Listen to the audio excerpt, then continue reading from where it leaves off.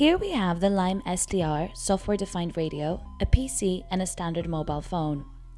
Using this technology, we can transmit any wireless communication signals we choose.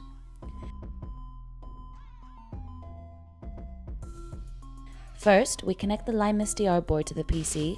We then run the 4G femtocell application. This connects the board and uses it as the radio platform to transmit and receive 4G signals at a defined band. So, for example, in the US, this might be band 5. In the UK, it could be band 7, depends on your location.